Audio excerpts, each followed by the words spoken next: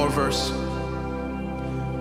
Hey, Lord, we greet thee, born this happy morning, Jesus,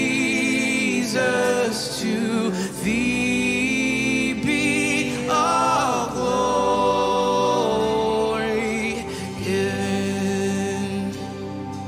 The word of the Father, now in flesh appearing.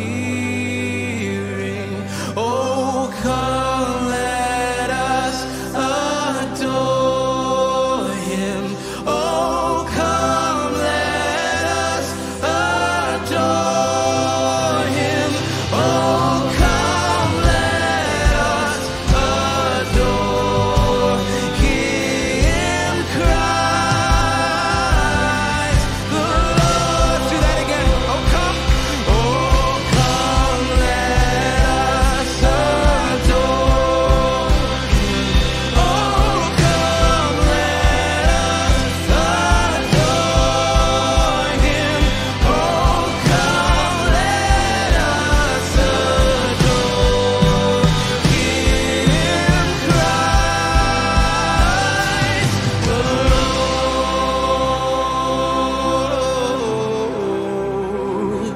Oh, come, let us adore him, Christ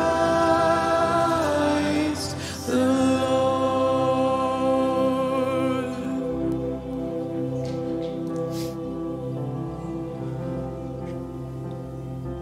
You know, it's interesting because many of us have grown up in church, or we haven't, but regardless, you know what Christmas is about. You've been in Christmas celebration for your whole life.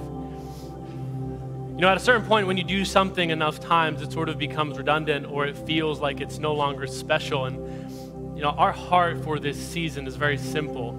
Christmas is something we celebrate each and every year.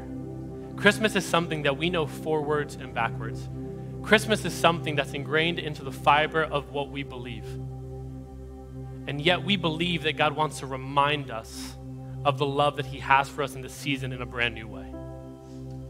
Church, when we step into this Christmas season, I don't know if it's going to be us reinventing what Christmas means.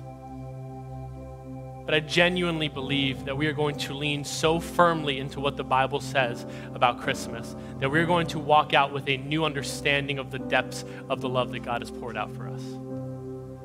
Church, would you do me a favor? Could we pray to prepare our hearts for what God's going to do this month together? Lord, we're so thankful for all that you've been doing here, Father. Lord, as we move into the Christmas season, this special and sacred Christmas season, Father, would you remind us what this is all about, Lord? Can we begin to pull back all the distractions, Lord? Can we begin to remove all the things that are going to hinder us from becoming as close as we can to you, God?